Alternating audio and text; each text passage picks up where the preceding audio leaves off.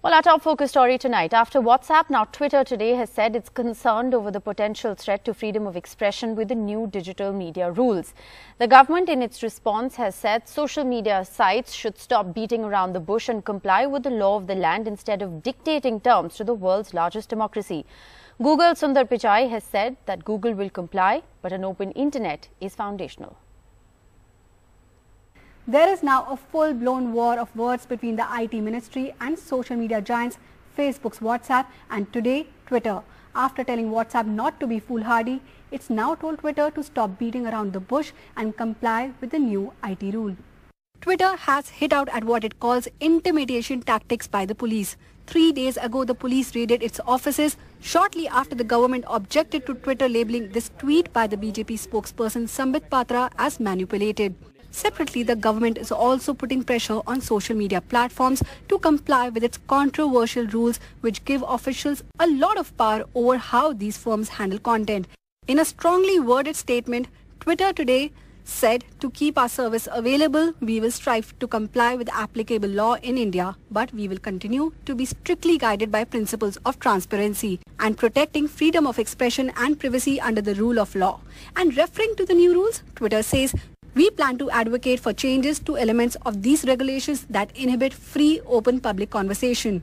In response, the IT ministry says Twitter seeks to undermine India's legal system. The only instance of scuttling free speech on Twitter is Twitter itself. People's accounts are suspended and tweets deleted arbitrarily without recourse. Twitter is just a social media platform. It has no locus in dictating India's legal policy framework. The Delhi police too hit back at Twitter. They said prima facie statements are mendacious and designed to impede a lawful inquiry. Twitter investigated, arrived at a conclusion. It must share that information with the police. Facebook and Google had already said that they aim to comply with most of the guidelines. However, Sundar Pichai, Google's chief, spoke about what he called information regulation in India, underscoring that we always respect local laws in every country we operate in. A free and open internet is foundational. We are very clear about the values of a free and open internet. Facebook-owned WhatsApp has already gone to the court against the new rules.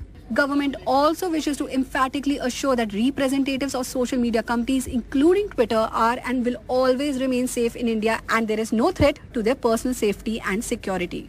However, the government also said that it emphatically assures social media companies, including Twitter, that their representatives will always remain safe in India and there is no threat to their personal safety and security. Though the IT guidelines do have a compliance officer clause who is legally liable for the platform. With Akhilesh Sharma, Rubina Mongia for NDTV.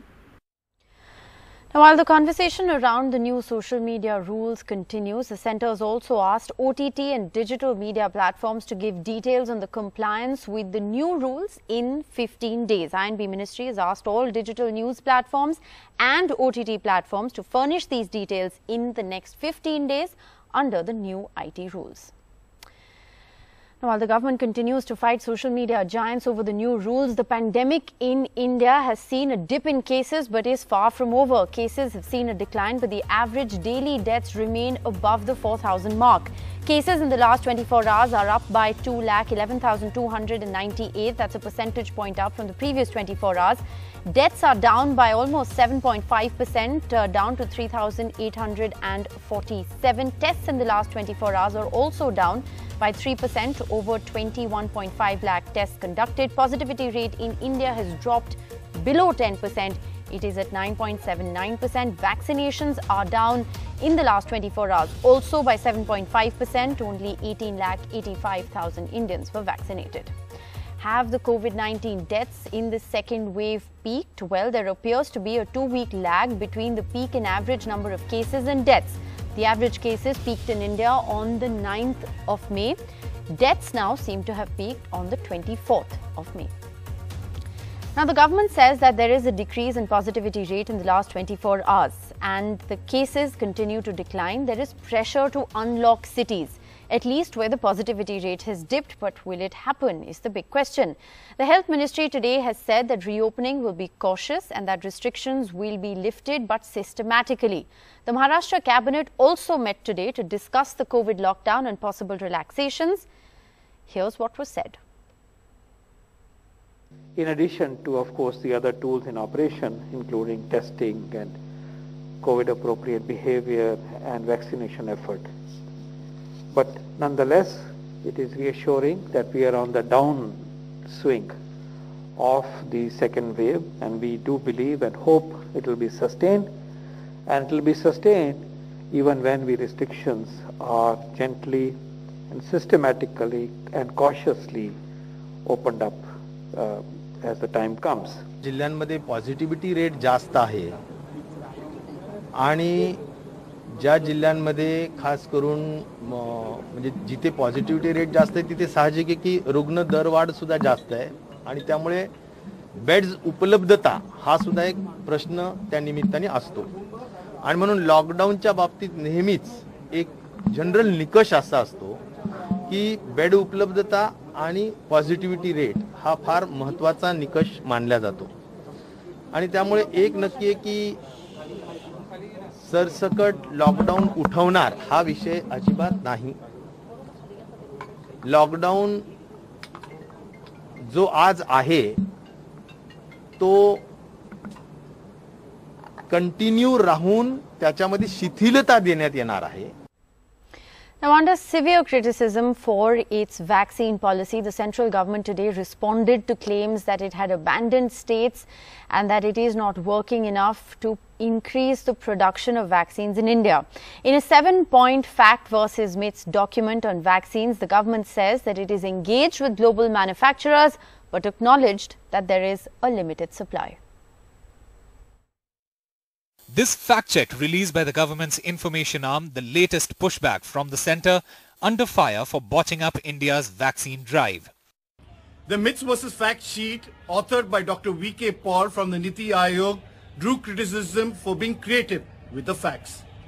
For instance, the government claimed that it had engaged with global manufacturers since 2020, while the facts suggest India only placed its first vaccine order in January 2021.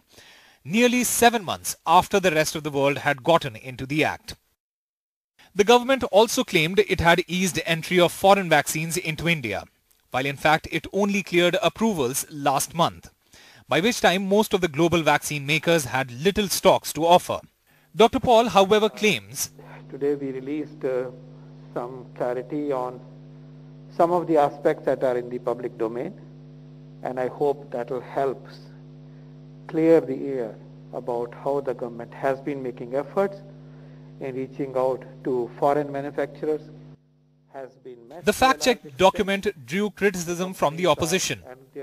Why was the first order of vaccines by the government of India placed in January 2021 when other countries began placing their orders in the summer of 2020? Why did our government export 6 crore vaccines between January and March 2021 while vaccinating only 3.5 crore Indians during the same period of time? But the centre's latest fact-check suggests that it still believes playing offence is the best form of defence. With Sunil Prabhu, Usama Shab for NDTV. Well, sources say that External Affairs Minister S. Jaishankar's visit to the United States is not just for vaccines but also to look at priority supply chains and raw materials for vaccines. Relevant ministries are involved in discussions with Pfizer too, say sources. The world's not going to be the same after the COVID, whenever that after is. You know, when times are good, you tend to see international relations as endless opportunities, sort of waiting to be exploited. Okay, the key question, the number one question on everybody's mind today is COVID. And the worry which people have, and I've heard this expressed by many countries, you know, do we have accessible, affordable, vaccines? Now, we can't have a world which is part vaccinated and part neglected, because that world is not going to be safe. So how do we, get through the global challenges in a global way? I think that's the big question. Now, Pfizer has told the government that its COVID-19 vaccine shows high effectiveness against the Indian dominant variant of the virus. Sources said that Pfizer also told government that its vaccine has proven to be suitable for those above the age of 12 and can be stored for a month in cold storage facilities with a temperature range of 2 to 8 degrees Celsius. The American pharma giant is in talks with the government over fast-track approval to roll out 5 crore doses between July and October 2021, provided they have protection from compensation claims in case of adverse events.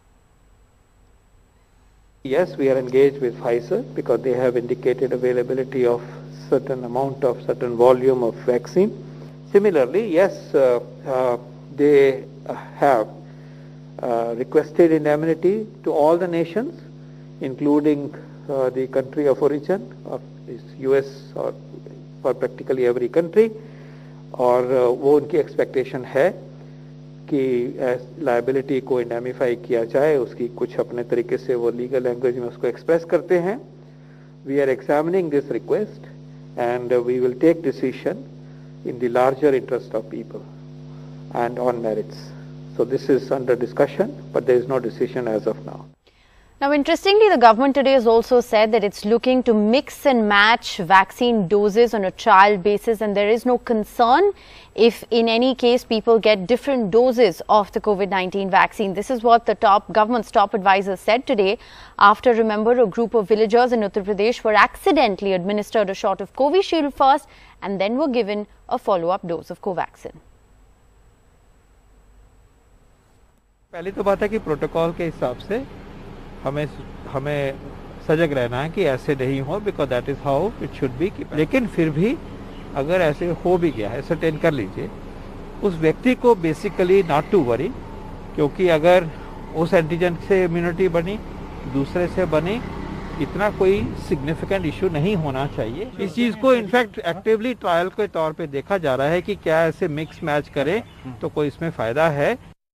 Well, let's get you the big story we're tracking from Karnataka tonight. Now, Karnataka, remember, is hit with hundreds of cases of mucormycosis or the black fungus and is trying to change its approach to tackle this new challenge. The state has endeavored to stop the use of steroids in the first week of COVID-19 treatment and is also going to be screening patients before discharge and monitoring them later.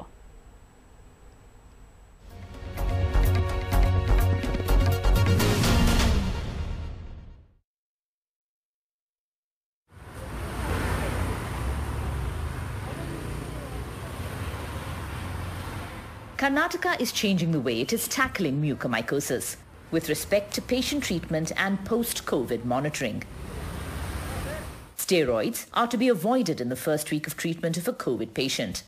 Before discharge, recovered patients will be screened for the black fungus with an MRI scan if needed. District hospitals will follow up on discharged patients to check for symptoms through a dedicated post-COVID ward, where patients could come for checkups or through telemedicine consultation. With well over 400 confirmed cases in the state, the main drug for treatment, amphotericin B, is in high demand. Over 8,000 vials have been allocated to the state in the last week, and the government is also trying to source alternatives. We are following it up with already the people infected with the COVID-19 and ensuring the follow-up, the screening can happen in the initial levels. The alternative drugs are available even now. There are around 100 patients being treated for black fungus at the Bengaluru Medical College Hospital, many more at other government and private hospitals. While we don't have to scare people about mucar and black fungus, we also need to create awareness to ensure what we have seen in our setups. Number one is they've all been COVID positive. Number two, at some point, a lot of them have been given steroids. The fourth is about 30 to 40% of them had given oxygen in some point. And lastly, none of them have been vaccinated. Another reminder that those who recover from COVID could still face serious health challenges and that these new challenges need modified approaches. With DM Kumar, Maya Sharma in Bengaluru for NDTV. Now, Prime Minister Modi will visit West Bengal and Orissa tomorrow to take stock of the impact of Cyclone Yas, which, remember, affected 1 crore people and destroyed 3 lakh homes. Interestingly, Chief Minister Mamata Banerjee will be meeting Prime Minister tomorrow to review the preparedness in the aftermath of the cyclone. Cyclone Yas that made landfall yesterday in Odisha is now a depression that continues to affect the states of Odisha, West Bengal and Jharkhand. Over 100 millimeters of rainfall has been reported in areas of Diamond Harbour, Ranchi and Jamshedpur. A rain red alert warning has been issued for Bihar with an orange alert warning for adjoining areas. This weather system will move towards East Uttar Pradesh, causing heavy rain over the next 36 hours. Odisha's Chief Minister Naveen Patnaik has announced a 7-day relief package for all families that have been marooned by this cyclone. That's 128 villages that were impacted by Cyclone Yas. Vast areas of the entire district has received maximum massive rainfall during last 3 days. Around 122 villages have been marooned, where relief is for 7 days is being extended as per the announcement by Honorable CM. So far we have not received any information on human casualty. Prime Minister Narendra Modi will visit Odisha and West Bengal on Friday to take stock of the impact of Cyclone Yas, which has impacted 1 crore people and destroyed 3 lakh homes. This is Divya Wadhwa for NDTV. Well, on to the other big story we're tracking tonight. Fugitive diamond merchant Mehul Choksi, one of India's most wanted in connection with the PNB bank loan fraud case, has been captured from Dominica while trying to flee to Cuba. The 62-year-old had gone missing earlier from Antigua, remember, where he had fled to back in 2018. His disappearance came amid efforts to extradite him by the CBI and the Enforcement Directorate, which are investigating the 14,000 crore rupee fraud. Sources said Mehul Choksi had reached Dominica, a tiny island nation in the Caribbean, by boat. And with a lookout notice that has been issued against him, he was caught by the local police and is currently in their custody. The Antigua PM, very interestingly, has said that he will ask Indian authorities to deport him directly.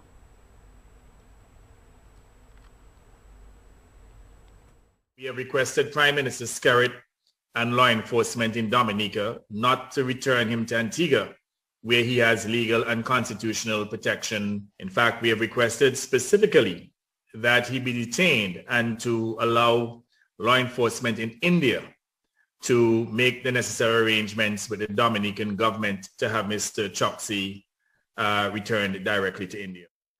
And reacting to these developments, Mehul Choksi's lawyer has said that he can only be deported to Antigua. There is no question of him being sent back to India.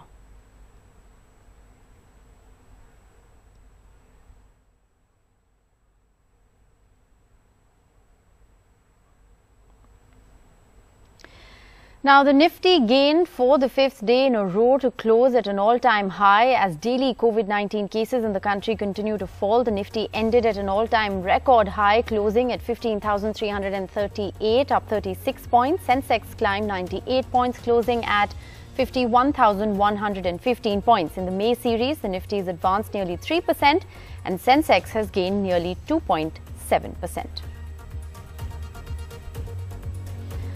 Now, at a time when the second wave of the coronavirus pandemic has started to recede in several parts of the country, here's a shocking case of violation of COVID-19 protocols that we're tracking from Madhya Pradesh's Satna district, where used COVID-19 safety gears were allegedly being washed for resale and reuse purposes.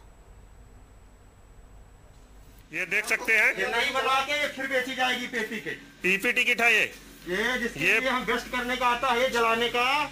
A shocking violation of COVID protocol at this private biomedical disposal site in Madhya Pradesh's Satna district, 500 kilometers from Bhopal, where viral videos show stocks of previously used single-use PPE kits, masks and gloves being cleaned in hot water, allegedly for repackaging and resale.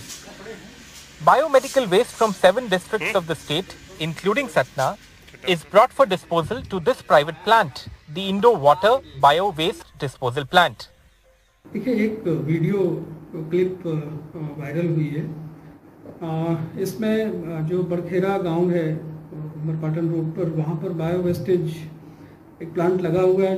वहाँ आज प्रदूषण विभाग की एक team भेजी गई है. उन्होंने जांच कर भी ली है, रिपोर्ट बना रहे हैं और कल वो जांच सबमिट कर देंगे. NDTV is also in possession of a letter which shows how this private company running the plant faced similar allegations last year too, during the first wave of the COVID pandemic. पहले ये पता तो लगे कि कौन दोषी है, क्योंकि प्रथम दृष्टया आपको ये तो आया नहीं सामने अभी कि किसने बेचा और किसने खरीदा, तो ये सब तो जांच का विषय है. पता लगेगा, अगर ऐसा होना पाया गया तो जरूर ये गंभीर बात है और इस पर सख्त कार्रवाई हो. The plant is in operation since 2006 and the villagers also allege that the medical waste is not disposed as per the guidelines laid by the Pollution Control Board, hence putting their life in danger. With Gyan Shukla in Satna and camera person Rizwan Khan in Bhopal, Anurag Dwari for NDTV.